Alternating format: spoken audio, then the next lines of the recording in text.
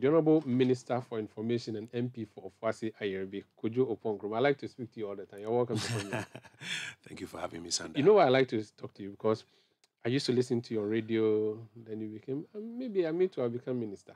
Well, Just that you were doing morning, I'm doing evenings. I'm not sure whether it will work. You never know. Maybe I should switch to. You never know. I should join Bernard on the breakfast. You never know. How are you doing, though? I'm well. Yourself? I'm well. How is your ministry? We're good. How's your family doing? Family is blessed. How is your family doing? We're good. We're good. How is the economy doing? The economy is, I think, dead. gradually recovering from some of the major challenges we've had. I'm sure you saw the latest inflation numbers, though still very high.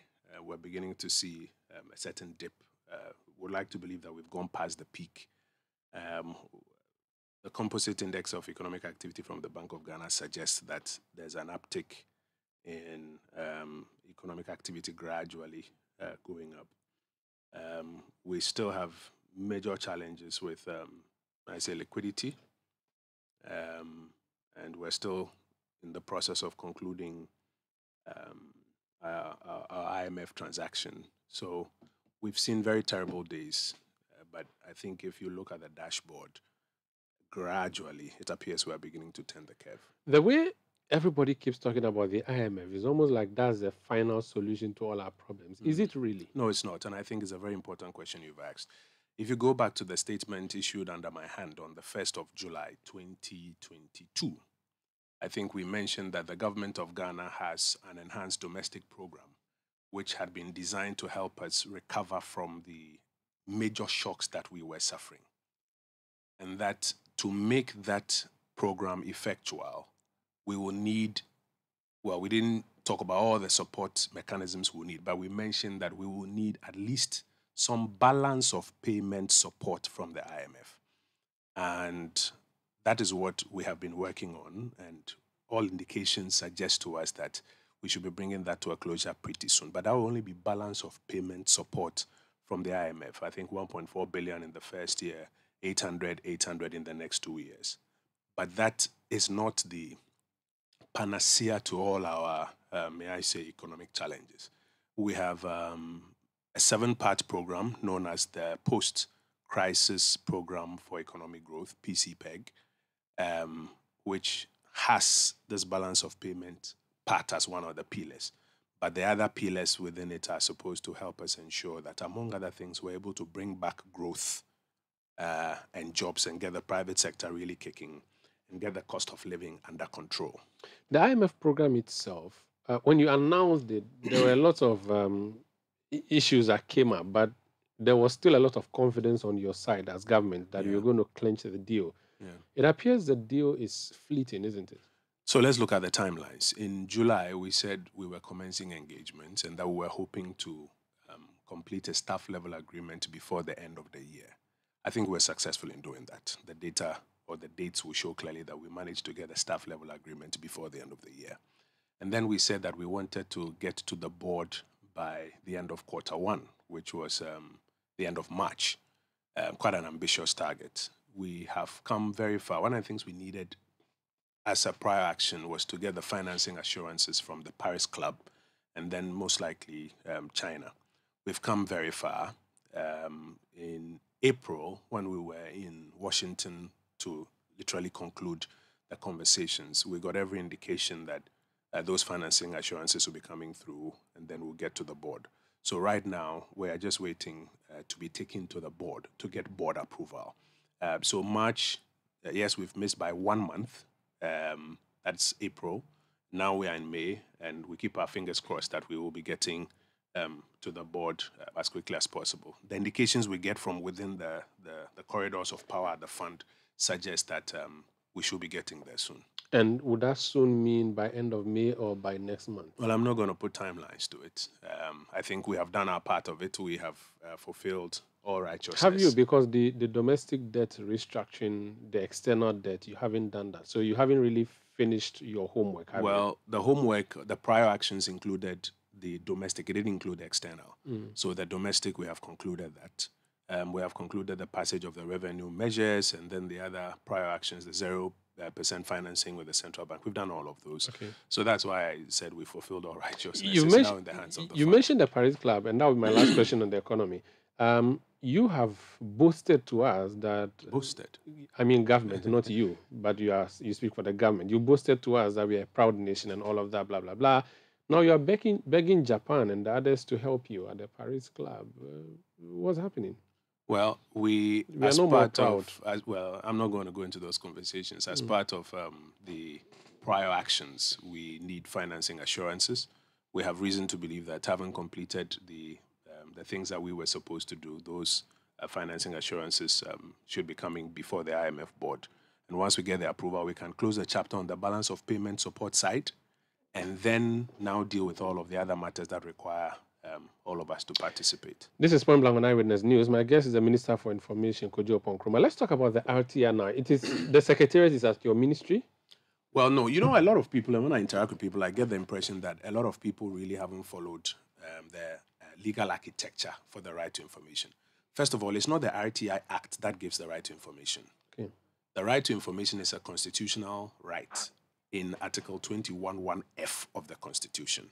The challenge was that there was no procedural act that spells out how to go about accessing that act. So for about 17 years, close to 2 decades, like you mentioned, from 1999 onwards, we were battling as a country how to enact that procedural act. So Act 989, which was passed on the 26th of March in 2019, is only a procedural act. It spells out how to apply for information, what the timelines are, who to apply to, and if you are not happy, what to do about it. Now, as part of the roadmap to implementation, we set up an RTI secretariat at the Ministry of Information for those first 6 months to prepare the grounds, to lay the groundwork. It did its work successfully. And then later we converted it into what you call the Access to Information Division of the Information Service Department. Now, that's the supply side of RTI. Because when you go to a public institution to apply for information, you are demanding it. So you constitute the demand side. Civil society groups, media houses, individuals, academia, we constitute the demand side. The supply side is provided by the ISD, by the Access to Information Division of the ISD. Then you have the RTI Commission, that is the regulator, to ensure that the supply side needs are being complied with, and then all the other requirements of the Act are being followed. So this is the architecture that we work with, and then on top of it is the ministry, which is coordinating the activities between these various organs. Now, to date, we are happy to update the public that we've succeeded in rolling out about 478 information units, properly so-called. Okay, I'm coming. Before so the commission is the regulator. The regulator, yes, is in existence. It is in existence. They've got a staff of 120, a board of 7. They have dealt so far with over 100, call them petitions or applications that people were not happy about when they applied to the institutions, and they've come for resolution. So that's like the NCA of the information space. Absolutely. If I ask, say, not GNA, give me any public institution, I say, give me information, they don't give it to me. Yes. I'll go to the commission and say, I asked for this, they refuse to give me, or they charge me so much or and so then less. The commission will hear the petition or the application for review and make the necessary orders. Where is their physical presence? Are they Jolu. They are in Jolu here in Accra. So far, the commission has dealt with about 101 applications for review. They have imposed penalties of over 1.3 million Ghana cedis on various public institutions and public officers who were not complying, and are doing a pretty good job in regulating how, in particular, the supply side works. And so far, from the supply side, we have recruited, trained, deployed over 320 information officers across public institutions who are serving the general public. So this is government.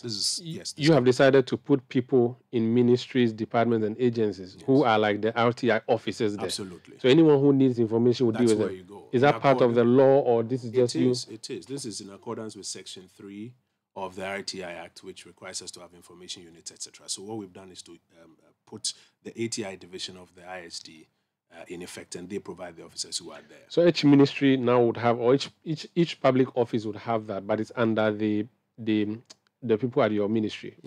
the Information Services Department to go there and then and these are support. ISD officers. Yes, so they supply that information. ISD. But I must be quick to mention that not all public offices have people from our place who are supporting them. Yeah. I mean, you know, like we started talking about, we've got an economic challenge, budget constraint, so you can't put, you know, all of the people that you want there at the same time. Though we find that in places where ISD officers have been posted, the compliance with the law is way higher than in other places where Sanda is working as a journalist, and he's also been designated that if somebody brings RTI request, you deal with it. Yeah, you deal with it. But do you have like a percentage that has been covered so far, where you have agents or officers? Yes, currently out of the 478, we've done about 320, you know, officers who are in these institutions and counting, and we continue to work to populate some more. I remember when the law was passed, you said you needed some time to get it to run. 6 months. First 6 months. Yeah. So is it fair now to say that everything is going smoothly as planned, RTI? Well, even, you know, aircrafts that are flying smoothly sometimes have turbulence. So to say everything is moving smoothly will not be, you know, very fair to ourselves. But if I can just give you some data. Yes, please. So far, we have received 1,053 information requests. 1,053. And we have granted 838 of them. That's about 80% of all the requests that have come through have been responded to. The other 20% are in different categories. Some have been rejected based on the law. If you look between sections 5 and 16, there are bases on which you can deny information. There are those who've been deferred or transferred to other institutions or to another time based on what the law says. It gives you a fair sense of how the Act is being complied with across the various public institutions. We continue, as I mentioned, to embark on some public education to help the demand side, because once people know about the law and how it works, then they are better able to, you know, apply the law in their search for information. And I think that gives a fair sense of how we are doing in implementing this law. So typically, the kind of people who come to ask for information, are they journalists or there could be a good number? In fact, I mean, I think that the majority of requests have come from, I mean, if you were grouping them, you say journalists. Then you have civil society groups. Then you have a bit of academia. And then individuals also coming through. But there's some information that you can refuse to give, and the law supports you. Absolutely. What kind of information could that be? Between sections 5 and 16 spell out various categories. If I just may highlight a few. So, for example, information that is used for internal decision-making, internal procedures and decision-making, you are allowed not to make that information available. And the framers of the law did that because the thinking is that if you do that, you would gradually inhibit people's ability to freely express themselves during decision-making processes, because then they're afraid that sometime down the line somebody will pick it up and use it against them. Information, for example, that borders on some security, you know, measures may be withheld on security grounds. It doesn't mean that security institutions are exempt from the Act.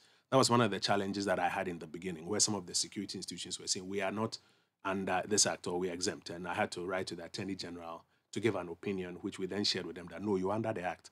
But if there's anything specific that you think you cannot share, you invoke the particular exemption, you know, based on which you can't make that information available. So I can write to the NIB.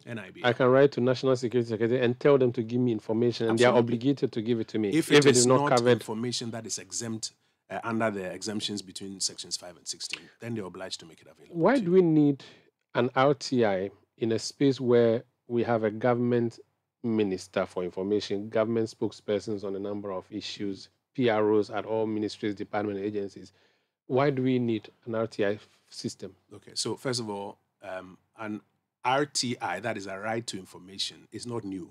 It was on the 7th of January 1993 that right was conferred on us. And so even in spite of all that you have spoken about, that right actually exists. Number two, all that you have mentioned between minister, PRO, etc., they honestly don't have the full gamut of information available to them. You may be requesting for some specific information that they have to go dig up and make available to you.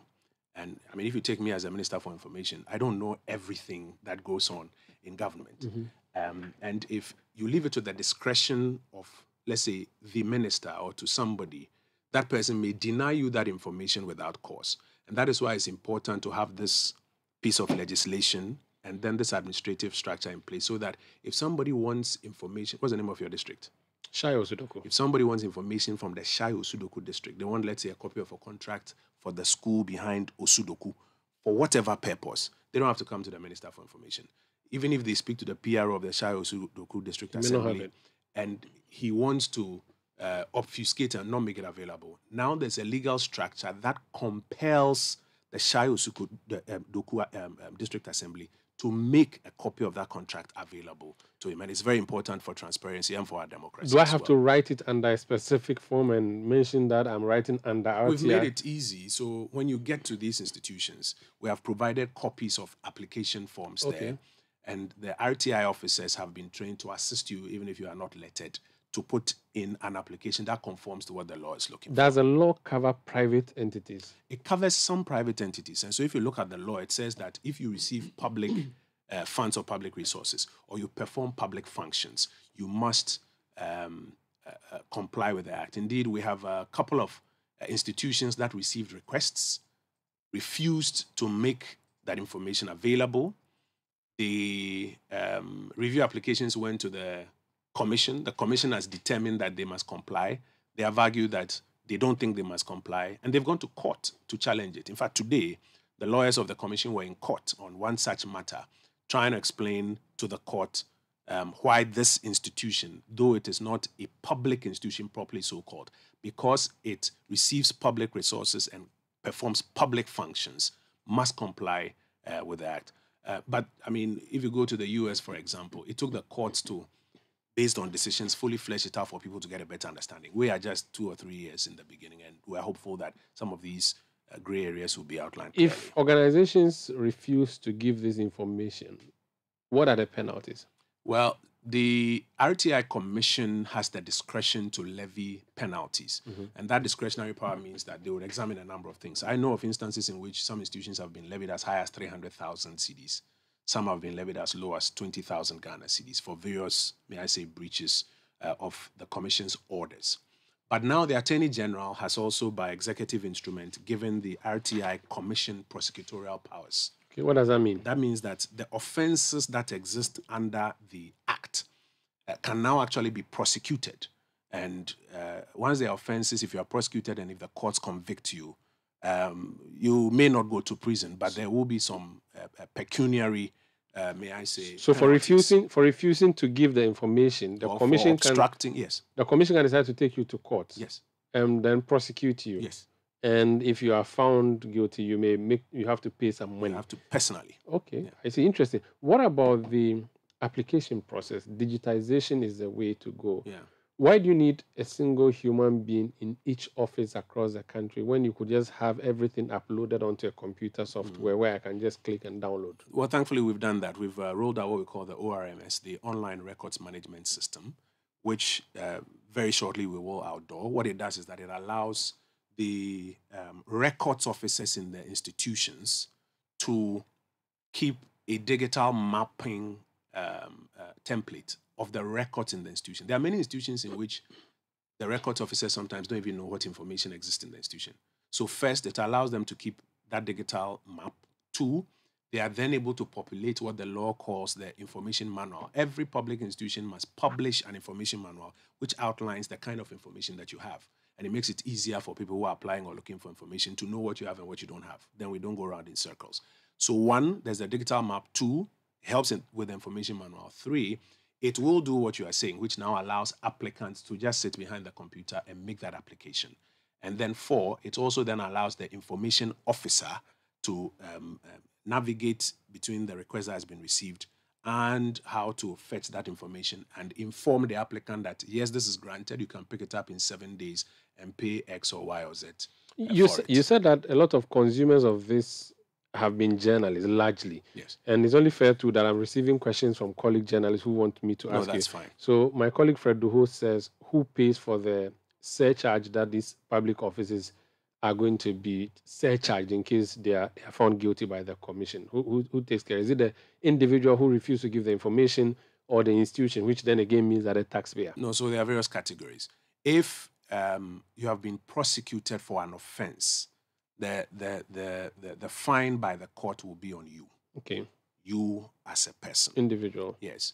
If, for example, you within an organization are obstructing the work, let's say, of the RTI officer or the RTI process, That's your personal headache. The burden is on you. Okay. If the institution as an entity is refusing to comply, let's say, with the orders of the commission and a penalty, like in the case of, I think I can cite an example, let's say Keta Municipal Assembly, got a request, refused to provide the information. The commission got involved, gave an order. Initially, they were being a bit obstinate about it. The commission levied a penalty of 20,000 Ghana cedis. That is on the commission. I mean, that is on the institution, on the assembly, because there have been engagements and then there have been efforts to get them to comply. And as an entity, they are refusing.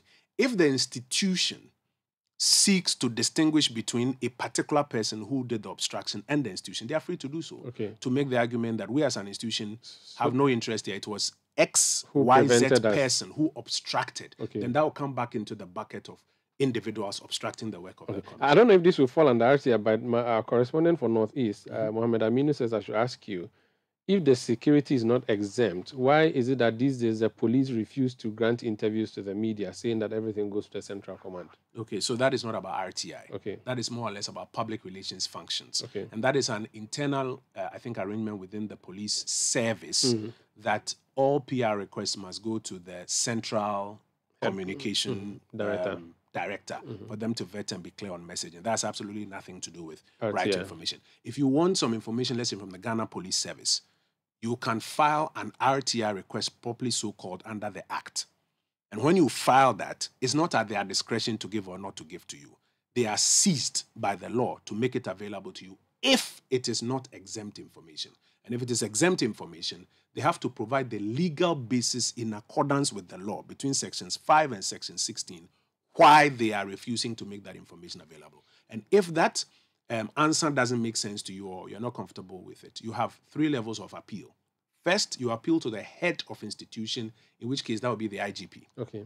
So the application doesn't go to the IGP, it goes to the information officer. The law says if there's a failure, the first point of appeal is the head of institution, that's the IGP. Okay. If you are not satisfied with the institution's decision, you can then appeal or send in a petition to the RTI Commission. Okay. If you are not satisfied with the decision of the commission, you can then go to the courts. So that's a hierarchy. That's a hierarchy. Finally, before we go, you have been at the Information Ministry throughout this government's life. You've seen the RTI become law and you are supervising the setting up and the work so far. Yeah. What do you hope to achieve by next year or 2 or by 10 years? What do you want to see done with the RTI that will say, oh, we've succeeded? First, let me say it's a major point of joy for me because right from the beginning, when I was practicing in the studios where you are sitting, we were all part of those who are shouting, pass the RTI Act now. So I take it as a point of pride when it fell on me to move the final motion in Parliament for it to be passed into law and to be the one leading the implementation. So far, this is how far we've come. I'm hoping that in the next 1 year, we would have been able to ramp up, the number of institutions that have RTI officers there. We only have 320 there now. We need to ramp up to maybe about the full first set of about 600 institutions because we notice that where we have RTI officers, compliance is top-notch. Where we don't, then we have some more gaps. So as a first step, ramping up the numbers so that we can have higher compliance. As a second step, my expectation will be that when RTI is functioning the way it is functioning, what will end up happening is that access to information would be significantly improved. And people don't have to resort to hearsay and I have heard, but they can actually invoke the law and get the information, particularly for academia. I'm sure when you were in school and you're trying to do your dissertation, you may have come across a scenario where institutions don't want to give information. Don't mind you. Now, by law, it's not at the discretion of whoever has to give it to you. They have to give. You just have to invoke the law. So information is going to be easy now. And government, even though it likes hiding things, this particular one, it cannot hide. I'm here before you. How am I hiding things? Oh, governments generally like to hide things. Don't generalize. Thank you so much, Minister for Information, for joining us. That has been the... Well, I didn't even get to ask you about first year, but I would love to, but unfortunately... You should invite me for a conversation on Maybe we should go to Achimansa and go and eat food after that. We can talk about it. I hear you. Thank you so much.